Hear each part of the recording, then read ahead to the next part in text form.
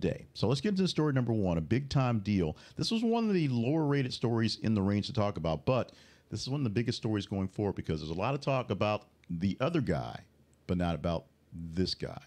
Who we're talking about? Donald J. Trump. And Donald J. Trump had good news for his platform, or the GOP platform specifically, because the Republicans adopt the platform that softens the language on abortion and same sex marriage as he has asked.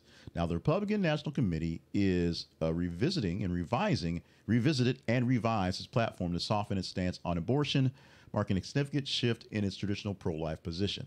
The new platform moves away from the advocations for federal abortion bans and reflects a more moderate approach. Change aligns with Donald Trump's influence on the party as he campaigns for his third presidential run. The revised platform also aims to appeal to a broader electorate, including younger voters and women who have shown more support for reproductive rights, something that's not necessarily a conservative issue.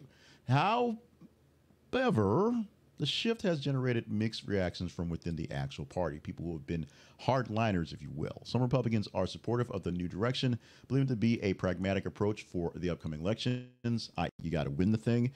While others are unhappy with the departure from the long-standing pro-life stance, the very hard, long-standing pro-life stance.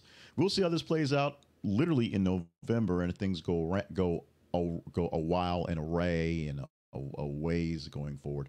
But right now, we know that the official Republican lines is a lot less strong-willed on abortion and other civil rights, if you will, because there are people out there who aren't hardlining red folks, who might vote for Trump given the choice, especially given the situation we're seeing with the other guy.